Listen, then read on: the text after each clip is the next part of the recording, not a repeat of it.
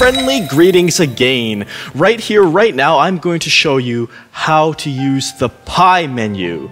If you've never used it before, you'll find it very, very common in your everyday second life.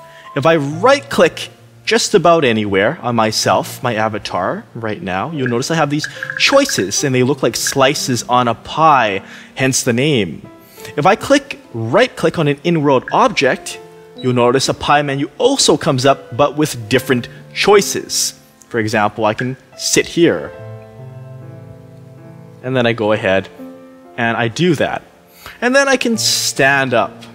And there's many layers to the pie menu for some of the options. For example, if I right-click my avatar again, then I take off, and I have these options to start taking off my clothes or my attachment. So I'll show you a simple example. I will go to detach.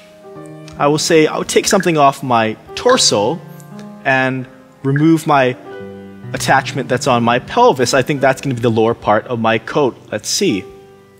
And yes, it is. It's gone for now because I just detached it. And what you can also do with the pie menu, if you really want to, you can right-click somewhere and go here. And as long as walls or something don't block you, that provides a sort of autopilot. Unfortunately, I'm not smart enough to get across there without flying, so let's try that again.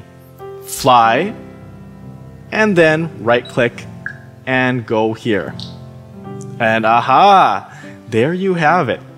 So there's many ways to explore the pie menu. The autopilot isn't the best, by the way, but it works sometimes.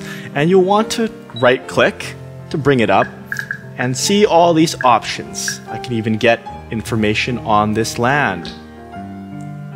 The pie menu is often an alternate route to a number of things that can be accessed elsewhere, but sometimes it's just handy to use the pie menu.